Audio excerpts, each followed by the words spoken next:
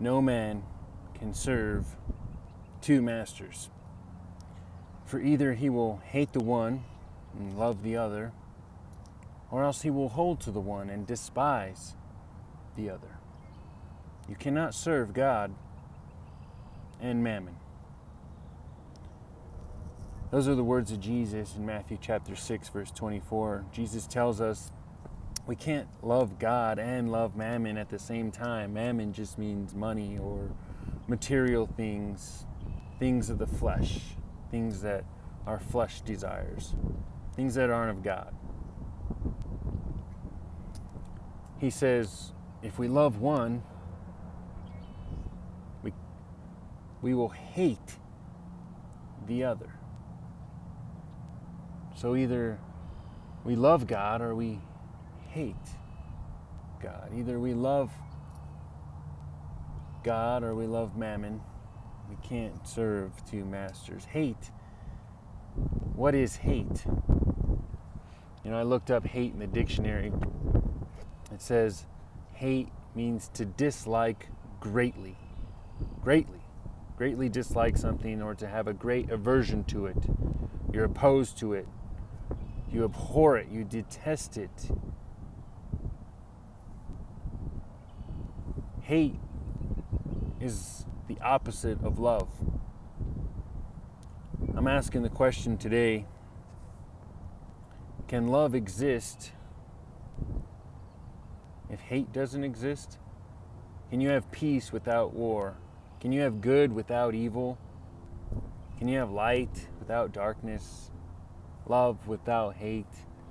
Just some questions I want to talk about today. Greetings, friends and colleagues. It's Sean Elvis. In today's video, discussing the topic of hate. I want to read a verse from the Old Testament, book of Proverbs, chapter 8, verse 13 says, "The fear of the Lord is to hate evil." Did you get that? The fear of the Lord is to hate evil. Pride and arrogancy and the evil way and the froward mouth do I hate. The Bible says that the fear of the Lord is to hate. To hate. To hate what? Well, to hate evil, right? It's not just to hate in general, but specifically the Bible says if you want to fear the Lord, if you want to say that you're a God-fearing person, you need to hate evil. Well, what is evil, right? It's not your version of evil, it's God's version of evil. You specifically need to hate what God says is evil. Okay? If God says that statue over there, that wicked statue that everybody's bowing down to is evil, and you think, well, there's nothing wrong with that. Well, you can't love God and love that statue over there. Because if you love that statue over there, you're going to hate God. That's what the Bible says. In other words, cannot fear the Lord unless you hate evil. What God says is evil. So you could say that, you know, we're commanded to hate evil, right? So in today's video, you know, I'm discussing the biblical teaching of hatred. You know, because so many people in this generation, they're afraid to say anything hateful. They're afraid to offend anybody, right? To rebuke anybody and say, hey, that's wrong. You should not do that. I hate that, right? You should hate that too, you know, because we don't want to offend anybody. We're in the culture now of thou shalt not offend, no hate speech, right? No hate speech means don't offend anybody, right? Well, the thing is, everybody believes in something different. You know, not everybody believes the same. Not everybody believes the Bible. Not everybody believes. Not everybody hates what God hates. Okay. Because God gives us that free will to choose what we want to hate and what we want to love. God doesn't force us to love Him. You know, well, one person loves, another person hates. For example, you know, nowadays it's becoming accepted same-sex marriage. You know, that men with men loving other men, so-called, right? It's not real love. It's lust. It's the pride of life and the lust of the flesh. You know, women with women, two people of the same sex loving each other, that God said that relationship's only designed for a man and a woman. It's only natural anyways. But I don't want to get off on that, you know. My point is, the Bible doesn't tell us that it's wrong to hate, but we're commanded to hate things that God tells us to hate. There's only specific things that we should hate. And sadly, you know, if you discuss with some people the teachings of the Bible, especially God's commandment in the Old Testament, a lot of the commandments, right? Like there's commandments on, there's against adultery, and you know, some of the specific ones that really get people going are the gays, you know, the homosexuals, and tattoos. You know, you tell somebody, I hate tattoos, and they say, well, what's wrong with tattoos, man? It's my body, my choice. No, it's not your body. Our bodies are a temple of the Holy Spirit. You didn't create your body. It's not yours. It's God's creation. The Bible says we are beautifully and wonderfully made. You know, you wouldn't put a bumper sticker on a Ferrari, would you? Why are you going out and getting tattoos on your body? The creation of God, which is so much greater than a Ferrari, right? And I'm just giving an example, but what I'm saying is, if you discuss with many people today, they'll say they hate the God of the Bible. They hate some of the commandments in the Bible, right? Like you tell women nowadays, you're supposed to submit to your husband. That's what the Bible says. And they say, oh, I hate that. I don't like that. Well, then you don't love God, because you can't say you love God and hate what God said is good at the same time, right? Or for example, you know, God destroyed the whole earth in a great flood, and people say, oh, well, God's a mean, evil God. He's hateful. And some people, you know, they differentiate between the God of the Old Testament and the God of the New Testament, but the Bible says the God is the same yesterday, today, and forever. He doesn't change. It's the same God. It's the same God. You know, so the Bible teaches us that the reason God destroyed the earth in a great flood is because everybody was wicked. And God said, I hate this. I hate the creation I made. All these people are just hurting each other. They're cheating on each other. They're lying to each other, killing each other. I'm going to destroy this and wipe it clean. Right? Leviticus chapter 19, verse 17 says, thou shalt not hate thy brother in thine heart. Thou shalt in any wise rebuke thy neighbor and not suffer sin upon him. So, you know, the Bible does teach us that if we sin against our neighbor, then that's the kind of hate that is bad. But why?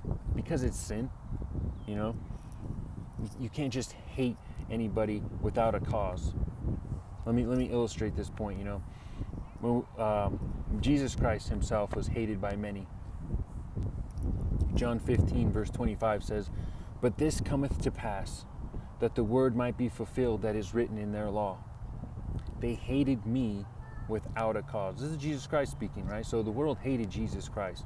Jesus is quoting from the Old Testament prophecy that the world would hate and kill Jesus for no reason.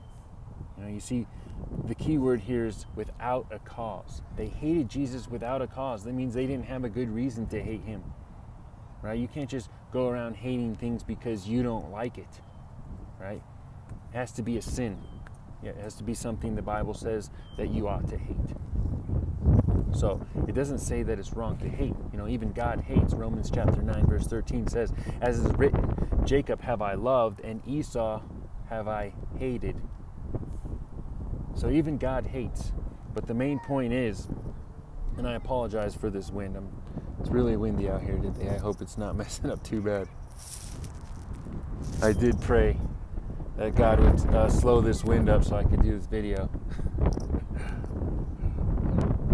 Anyways, my main point here is we need to hate sinful things. We need to hate things that God hates. You know, this sometimes can be hard because we grow up in a world that glorifies sin. And we can think that it's normal. You know, I think of all the children growing up nowadays who think, you know, homosexual relationships are okay. That's what they're teaching in the schools nowadays.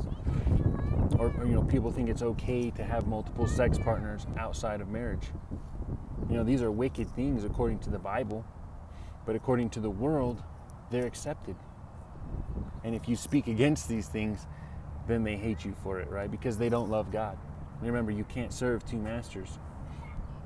Psalms 139 is a famous verse out of the Bible, a famous verse about hate. The Bible says in Psalms 139 verse 21, it says, "Do not I hate them, O Lord, that hate thee? Am I not grieved for those that rise up against thee? I hate them with a perfect hatred." You know, the Bible talks about a perfect hatred. When I think of a perfect hatred, I think of that movie, A Time to Kill, with Samuel L. Jackson. Maybe you've seen the movie, maybe not. But basically, it's a movie about a young girl who gets raped. Okay, and I don't want to go into the details of the movie, but you know, basically, the father of this girl, this victim, you know, he does everything in his power to make sure these guys are brought to justice who did this wicked crime, this wicked sin, right? And he gets to the point where he even takes justice into his own hands because he hates this sin so much, right? Perfect hatred. You know, I think that it was reasonable in that movie that he hated this so much. You know, when somebody does something that wicked that you're left with no choice but to hate them for it. But it's important to hate the things that God hates, right? God hates rape. You know, rape every time in the Bible was punishable by death. I remember one time in the Old Testament I read about a story where they raped this young girl, and the Israelites were so mad they went out and they destroyed not only the guy who raped, but they destroyed his whole family because they hate that which God hates. So, friends, in this video, you know, I'm not going to explain everything that God hates. That's not the point of this message. What my point is to point out that, you know, there is a time to hate. And there are things that God hates, and we need to hate those things that God tells us to hate as well. Because they're bad, they're evil, and if we don't hate those things, we might fall into the sin of doing those things and become an enemy of God and have God's wrath abiding upon us. It'll destroy our own minds, it'll destroy our families, our society, and ultimately it'll destroy our whole world. So, you know, I just want to get you to think today of what are some things that you hate. And are those things that you hate in line with what God hates, what he told us to hate in the Bible? Can you prove from the Bible that God hates those things too? And we should definitely pray to God and ask him to show us things that we need to hate, that we aren't hating right now, that we need to hate. Say, God, open my eyes.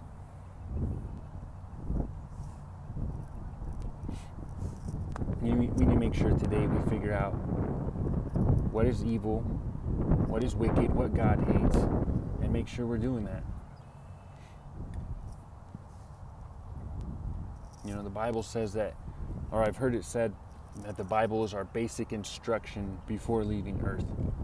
So, you know, you can save yourself a lot of pain, a lot of heartache, and not just yourself, but your friends, your family, and everybody around you, your neighbors.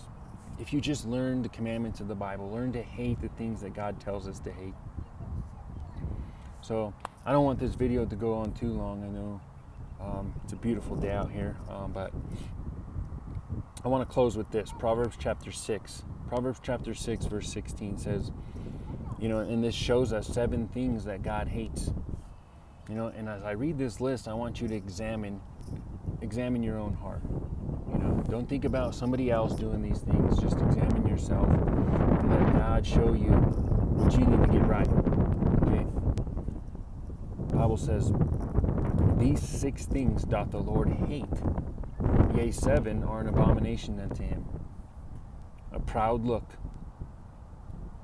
a lying tongue, hands that shed innocent blood, a heart that devises wicked imaginations, feet that be swift in running to mischief, a false witness that speaketh lies, and he that soweth discord among the brethren.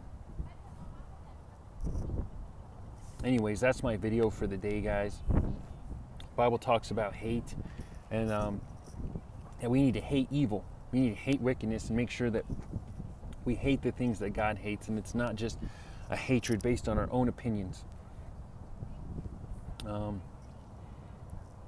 What else did I want to say? There's something else I wanted to say and I forgot. Anyways, we'll catch you on the next video. Thank you for listening, and God bless you. And as always, I'm going to give God the last word. You guys have a great day. I'll be reading from the New Testament, the Gospel according to St. Luke, chapter 14. The Bible says, "And there went great multitudes with him, and he turned and said unto them, If any man come to me, and hate not his father, and mother, and wife, and children, and brethren, and sisters, yea, and his own life also, he cannot be my disciple. And whosoever doth not bear his cross, and come after me, cannot be my disciple. For which of you, intending to build a tower, sitteth not down first and counteth the cost, whether he have sufficient to finish it? Lest haply, after he had laid the foundation and is not able to finish it, all that behold it began to mock him, saying, This man began to build and was not able to finish. Or what king going to make war against another king sitteth not down first and consulteth whether he be able with 10,000 to meet him that cometh against him with 20,000? Or else, while there is yet other is great far off, he sendeth an ambassage, and desireth conditions of peace. So likewise, whoever he be of you that forsaketh not all that he hath, he cannot be my disciple. Salt is good, but if the salt has lost his savor, wherewith shall it be seasoned? It is neither fit for the land, nor yet for the dunghill, but men cast it out. He that hath ears to hear, let him hear." Amen.